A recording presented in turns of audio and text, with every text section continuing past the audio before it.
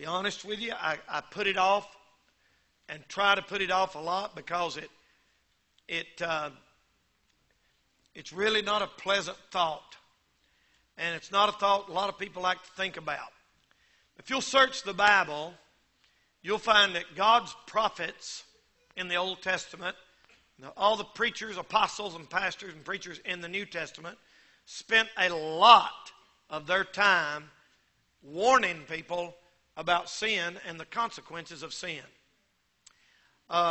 This modern generation of preachers do not do that.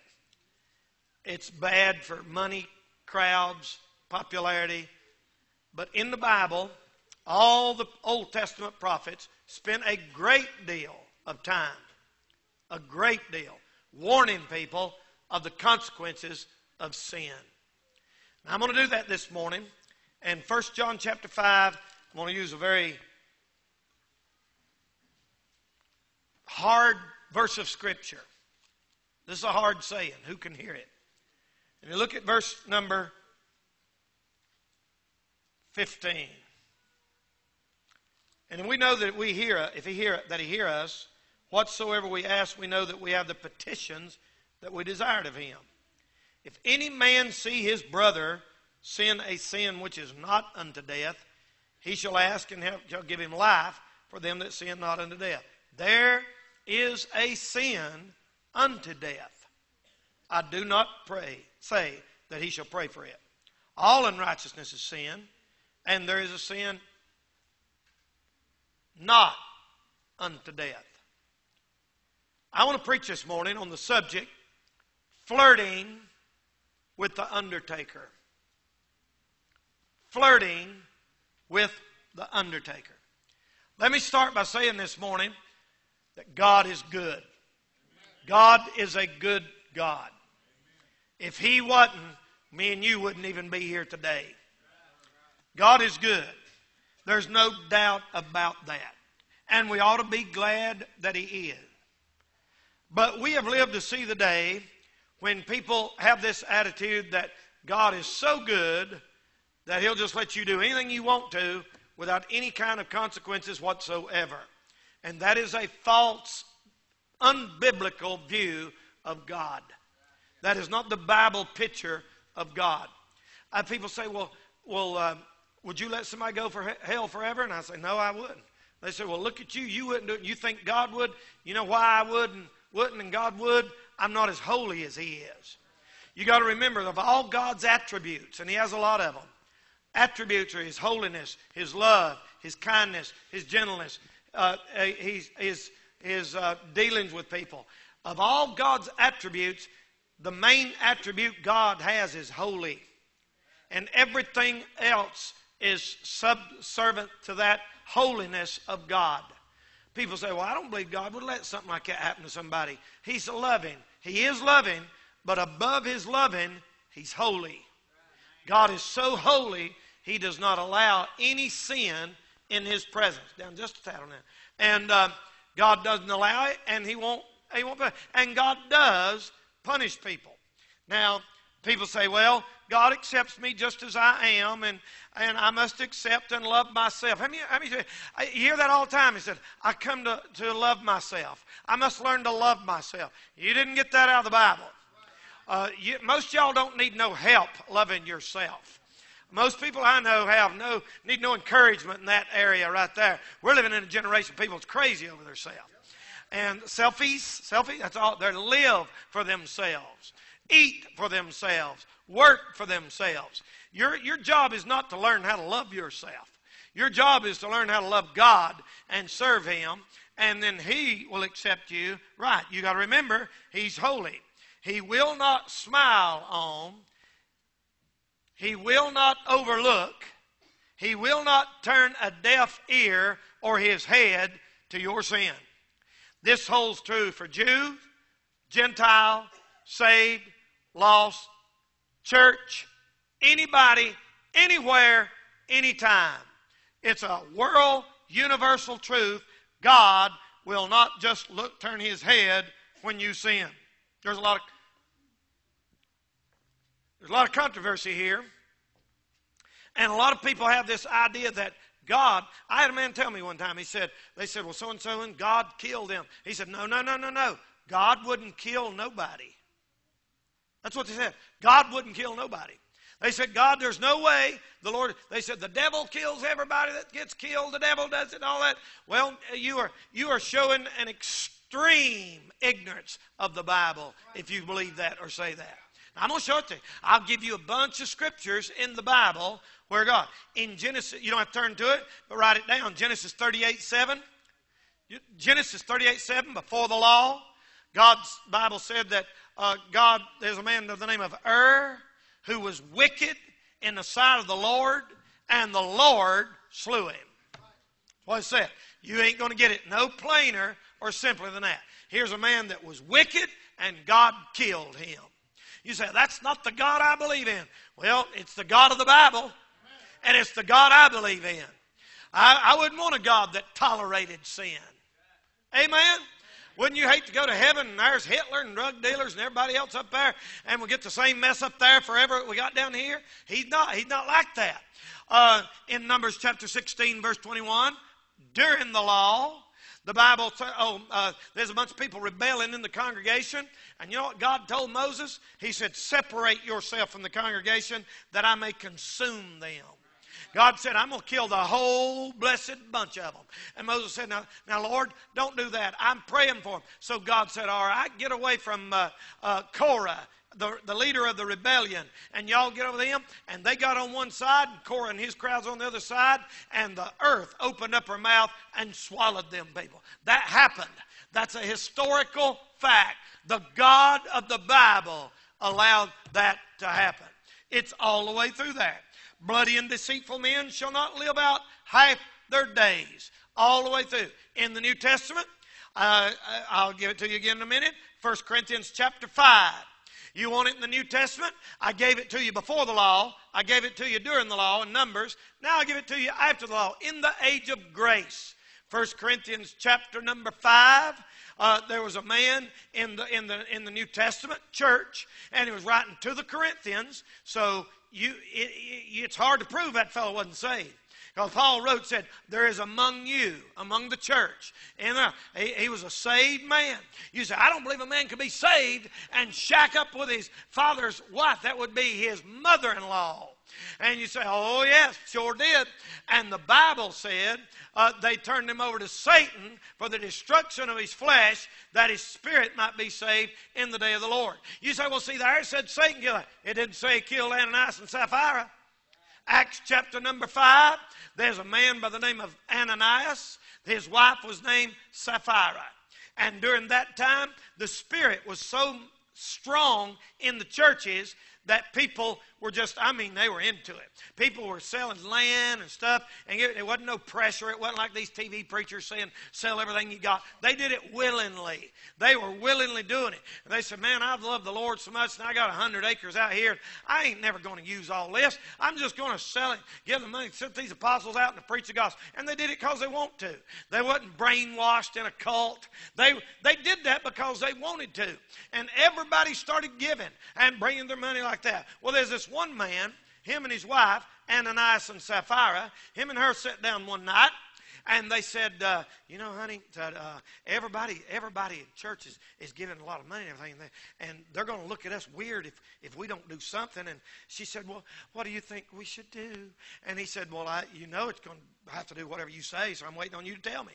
And she said, oh, no, I'm in subjection. I said, yeah. He said, yeah, I know, as long as I do whatever you say. And she said, they sat down there, and they began to talk, and they said, come up with this plan. And they had 50 acres of land. And they sold their 50 acres of land for $2,000 an acre and got $100,000. And it wasn't very valuable land, but they got $100,000.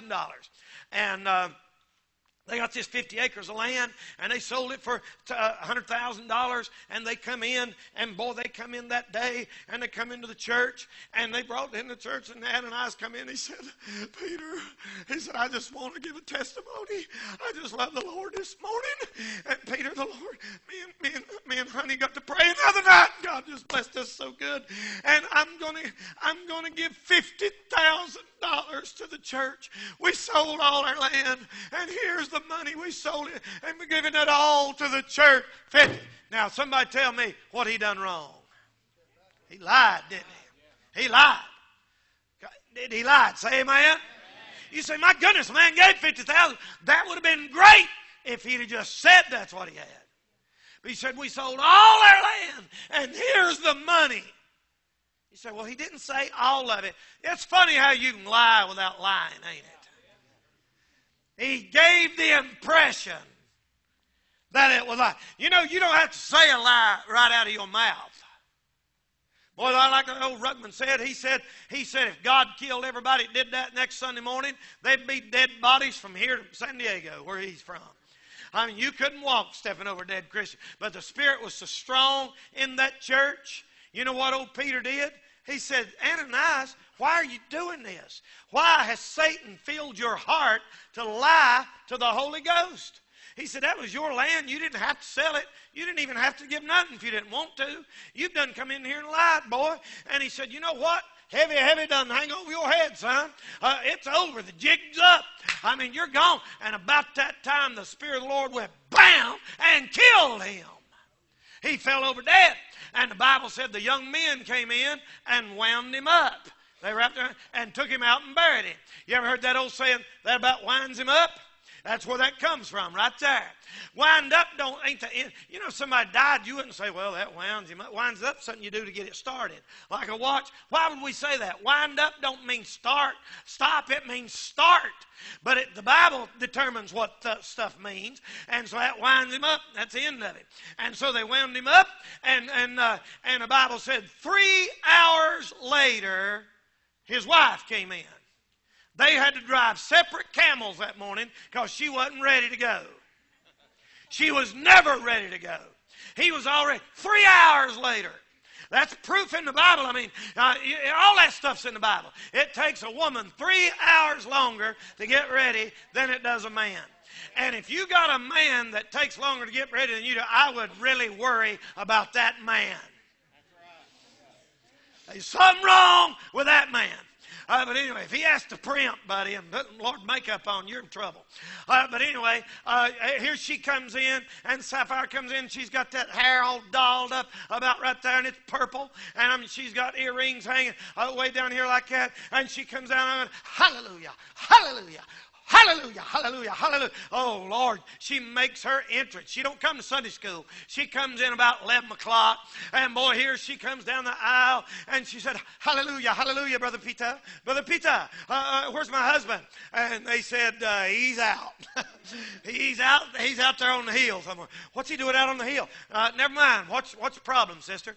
She said, oh, hallelujah, I guess Peter done told you. We sold all the land and gave all the money to the church. He said, you shouldn't have said that, honey. I gave you your chance to be honest, and you wouldn't. I gave you a chance right there, and now the feet of them that carry your husband, if they're going to hit you, bam, God killed her. You say, I don't like that. I don't know what it's like beating your head on that thing right there. It ain't going to do you no good. God does take a person's life for sinning. It's all through the Bible. Now, let's bring it home a little bit. Bring it home. How are you flirting with the Undertaker? You're here this morning, you may be flirting with the Undertaker. You say, well, preacher, I've been living like this for years and nothing bad ain't happened yet. You got to say the magic word right there. Yet. The Bible, the Lord's long suffering. He'll put up with a lot of junk for a long time. But, buddy, the wheels of God's judgment grind slow, but they grind exceeding sure and fine. And, ladies and gentlemen, I want to give you 3 thoughts this morning, and I'm going to let you go. I know this is not a message that people's going to love all over. I understand that. I understand people hate preaching like this. I'll be honest with you, I would hate to sit and listen to this message myself. But it's true, and we need it. When you go to the doctor, he don't give you medicine that you like. Your medicine don't taste like candy. Brother, your medicine don't always taste good, but you need it, and it's good for you. I want to say 3 things. Number 1, Unconfessed sin. The Bible said in Proverbs 28:13, he that covereth his sin shall not prosper, but him that confesseth and forsaketh them shall have mercy. Are you listening to me? In the Bible, in Joshua chapter number 7, there's a story of the study of Joshua. You ought to read those Old Testament stories. They were getting ready to go in and take over the city of Jericho. And when they did, Joshua told them, God told him, he said, now when you go in there and take over these cities, he said, you kill everybody there. Everybody there. These people that don't even understand the Bible try to say God's has practiced genocide and God's a murderer. No. You don't understand. Things were different back then. Those cities were eat up with diseases, animals and people diseases all together.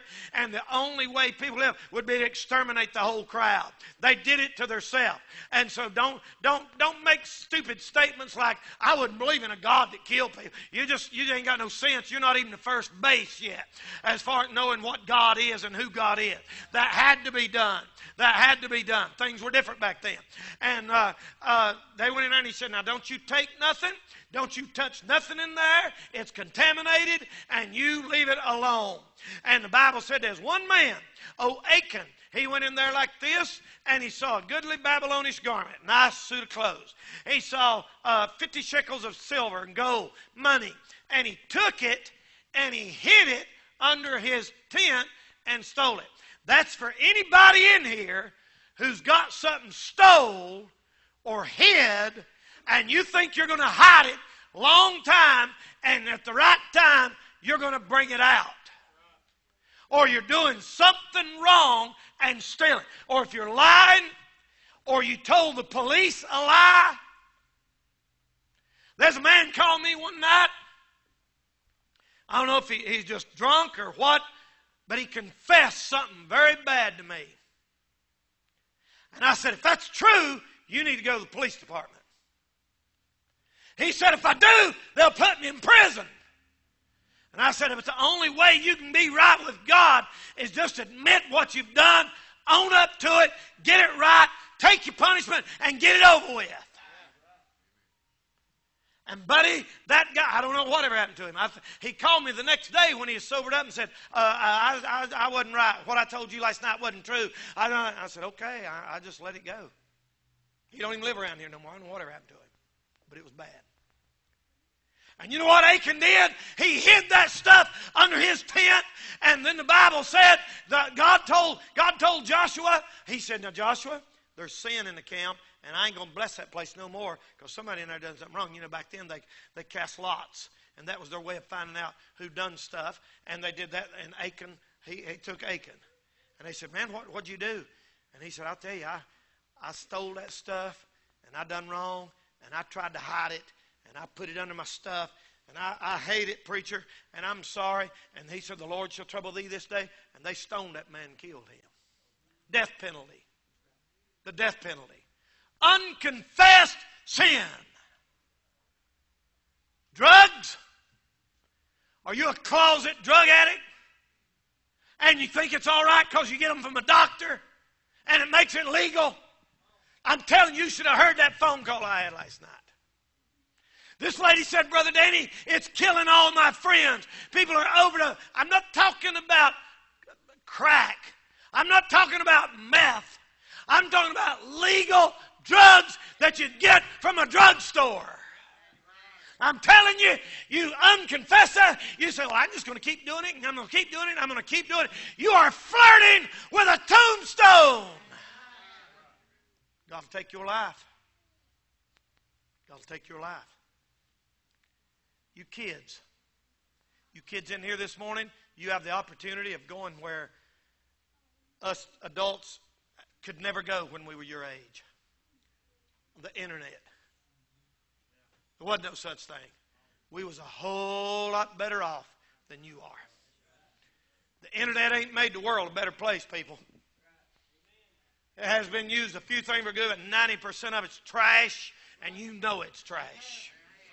You think you can sit in your room at night and get underneath the covers and mom and daddy don't know it, and you can look at every filthy, wicked, ungodly sin that's going on out there in the world, unconfessed sin. It'll get you in more trouble than you'll ever get out of. I know this is not a shouting message, but I'm telling you, God put this on my heart. Somebody here flirting with the Undertaker. We'll be rolling your body down this aisle here pretty soon, and right there, and I'll be preaching your funeral. Number 2, an unclean life.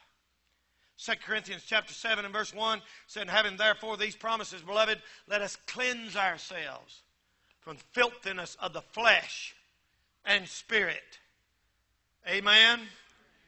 Amen. I know this is old-fashioned, buddy. I know this isn't a shouting message, but I'm telling you, one boy said this. He said, I was a closet homosexual for years and years, and I finally came out, and now it's just wonderful to be who I really am.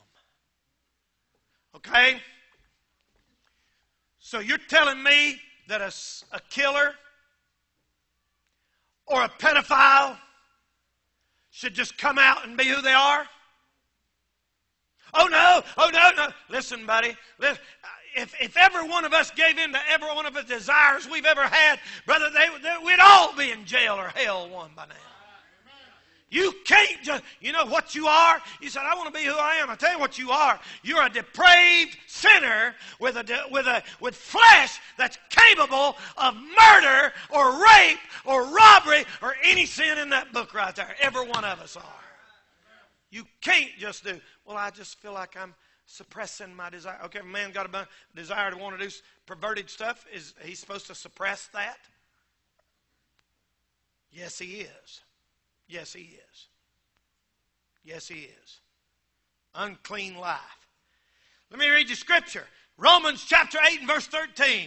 For if you Christians, you think Romans 8:13 ain't to Christians? If you live after the flesh, ye shall die. You say, Brother Danny, that means spiritually. That ain't what it said. If you through the Spirit do mortify the deeds of the flesh, you shall live. See, some of you have been backslid so long, you think you and God's got this little deal. You get drunk every now and then. You get high 3 or 4 times a month. You ain't hurt nobody. Everything's all right. And what you don't know is God's just giving you one more chance. One more chance. One more chance. And about the time you think you've got it away with it, bam! There comes the axe. The car wreck. Heart attack. You saying every time anybody has a car wreck, that's God's judgment? No, I am not saying that. People that live right have heart attacks and have car wrecks and serve God. I'm not saying every time that happens it's God's judgment on somebody, but sometimes it is. Sometimes it is, y'all. It is. You can't deny it. You can't read the Bible and tell me that don't happen. A man one time on an airplane years ago, and he'd stole a bunch of watches, real valuable watches, and put them around. He had a vest on over it, and he's sitting there. And about halfway through the flight, I guess the cabin pressure and stuff got to him, and he started saying he's suffocating. He started hollering, I'm suffocating. Somebody help me, I'm suffocating. And they landed and got him off that plane, and he died. And they took him down there, and they said all them watches around his body had constricted his breathing, and it killed him. And you hear stuff like that and you say, see there, if he hadn't have done that, he'd still be alive. And that's true. That's true, he would. Every time somebody dies, you can't say, well, that killed him. You can't. And it's not our judgment to make. But according to the Bible, you can mess around and provoke God and keep doing wrong and keep doing wrong and keep doing wrong and finally shorten your life on this earth. David's son Absalom, perfect example of it. Number 3 is an unsurrendered will. You just refuse to live right. You refuse to get saved. Your problem is, here's your problem. Your problem is this. You know good and well what you're doing is wrong, and you just absolutely refuse to quit. You say, well, everybody sins. We all got that's true. Everybody does sin, but that gives me no right, or you no right, to have a little pet sin somewhere that we hide and refuse to get right with God. You probably try to say that. You take a get-up pill, a stay-up pill, a stay-going pill, a deal with the kids pill, a deal with the husband pill, slow-down pill, lay-down pill, a sleep pill, another stay-asleep pill, and then have to get another pill to wake up. You're a junkie legally. 1 John chapter 5 verse 16 said there is a sin unto death. Down yonder in Stone Mountain, Georgia, there's this big old round stone, like a big mountain. You've heard me talk about it before. And I've seen it. I've never been on it, but I've seen it a lot of times flying into the airport.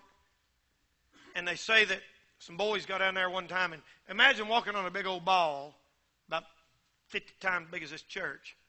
And they say that you walk over the edge like this, like this, like this, like this, and it's round. And you take one step too many, and then you can't pull back. And they fell off out of their death.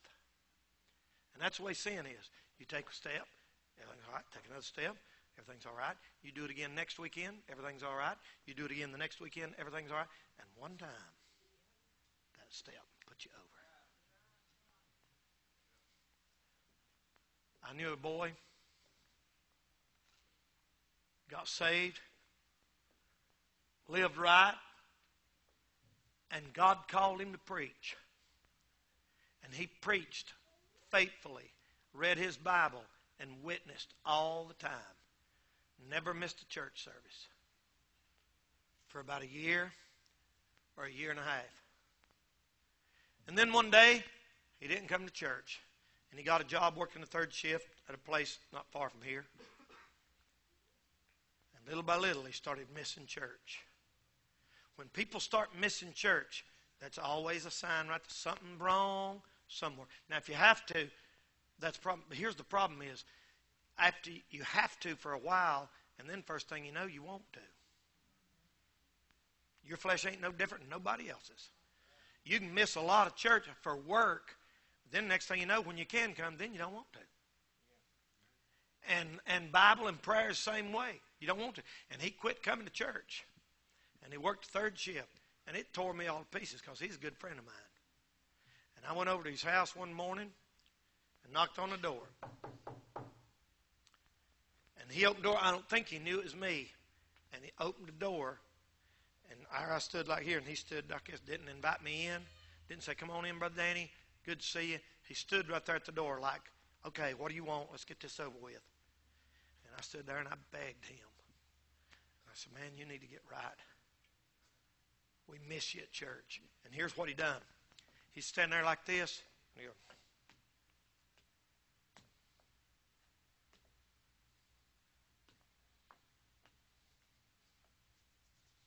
listening to me talk. Listening to me talk. I said, I love you, man. And I left that day, and it wasn't too long after that, somebody called me. Said he got off work, went to sleep driving home, and crossed that center line, hit another guy head on, and never even knew what hit him. Gone. This life just like that. I know another guy. I can't tell you all these stories. I know another guy did the same exact thing with several other boys. He got killed and killed all four of them in one night. You say, preacher, are you trying to tell me? I am trying to tell you there is a sin unto death. And if you refuse to get right, hey, you used to be on fire for God, you used to do stuff in church, you used to be really right, and now you just pull back and you just come because the only reason you come because your husband wants to. The only time you come because your wife wants to. If you had your way about it, you'd be home this morning and you just rebelling against God, rebelling against God, and rebelling against God. I'm telling you, there'll come a time when God's going to deal with you. God's going to deal with you. At the point of no return. I know another guy. He'd come to church real good. And he preached a while. And then he got drunk and stayed drunk for months. He's out on the road one night. And set up like this, and a car come flying down the road and took him out just like that. I don't want that to happen to me. Well, listen, I might fall over with a heart attack right here this morning. I mean, none of us got no promise tomorrow. But I don't want God to have to take my life early because I refuse to live right. I want to live out my time that I've got here. I don't want my days to be shortened. You say, I don't believe in no such a thing as that, preacher. Well, you don't read your Bible very much, do you? You really don't. I tell you what your Bible said in Psalm 55:23. Bloody and deceitful men shall not live out half their days. They get killed early. They get killed early. Them drug dealers and all them old, you don't see many of them people living a long life. It's every time you pick up the newspaper, every time it's this one overdosed. This one was killed in a car wreck. Over and over and over and over and over. I don't know what you've been doing, but whatever it is, it ain't worth the price that you're going to pay. You can be flirting with the Undertaker. Let's stand by our head for prayer.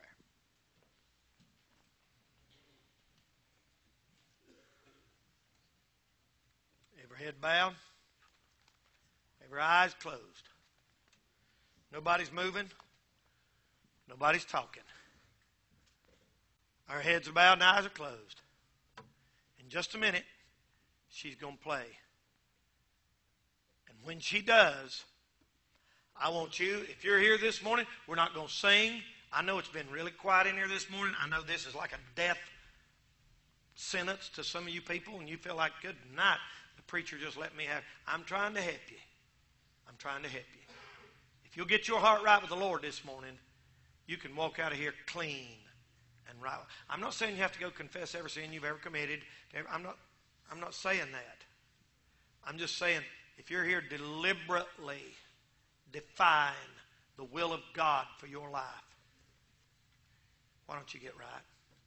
You don't think, I'm healthy, I'm young, preacher, nothing can't happen to me. There's been a lot of people thought that. Preacher, other people do stuff just as bad. You can't go by what other people do. I want you to come. Come on right now. Come on right now. Come on right now. Amen. Don't be ashamed. You say, people, I ain't going to be scared into it. I would be. It's a fearful thing to fall in the hands of the living God, friend. Come on. Come on, young lady, young man. Come on. Flirting with the Undertaker. Amen. Amen. Come on. Others right now. Come on. Come on right now. Just get out of your seat and make your way down here. Men, women, boys, girls. I mean, it's full over here on this side. There's more people that need to come. I got plenty of room over here. Why don't you come this morning? You say, preacher, I'm going to get right with God. I want to get right with God. I don't want the Lord to shorten my life. Good night. I don't want the Lord to shorten my life. I want to live out my time as long as He wants me here. Amen. The Lord will help you if you'll let Him this morning. He'll help you if you'll let Him. You say, well, Brother Danny, that scares me. Good night. Listen, just clear your conscience. Clear your conscience. You don't have to go tell your neighbor that you run over his dog 30 years ago, but you have to just get your heart right with God. Get your heart right with God. Get your heart right with God. Amen. Amen. Amen. Come on. Come on. We're going to pray in a minute. Amen. We're going to pray in a minute. Father, we thank you for this day, Lord. Thank you, God, for being good to us. Lord, I thank you for this warning from the Word of God. Help us to take this warning here this morning. God, cleanse us. Lord, you know my heart. I want to be right. Lord, I don't want nothing in my life that's displeasing or wrong to you, Lord. Anything I've got, any wickedness in my life, clean it out, Lord. God, I want it to be clean and right and pure in your sight. Lord, I pray for everybody here this morning that every one of them will get the sin out of their heart. Lord, I don't know what the problem is, but you do. And I pray you'd help them to make that thing right this morning and turn their back on it and refuse to go back to it and repent of that sin this morning. We ask in Jesus' name, help everybody on this altar today get the help they need. There's somebody here not saved. Speak to their heart, Lord. Save them for Jesus' sake. Hallelujah. Some still praying this morning. Still praying this morning. We want to have a great youth rally. I tell you, a good way to do it. Get all the junk out of our lives. Get all the junk out of our lives. Amen. God's a good God. He loves us. But He wants us to live right and pure. Good. He said, be ye holy as I am holy. Amen. You say, Brother Danny, I can't be holy. I know. But He wants your heart to be right. He wants your heart to be right. Amen. The best you can do ain't perfect. But that don't mean you're supposed to wallow around in sin. You know that. Shall we continue in sin that grace may abound? God forbid. God forbid. Make up your mind this morning. The Lord's coming first. The way I act, the way I dress, the places I go, the things I do, my music, my movies, everything. I want to put Him first. You say, well, that's asking a lot. Okay? Suit yourself. You be flirting with a tombstone. Amen. Amen. All right. So I'm still praying this morning.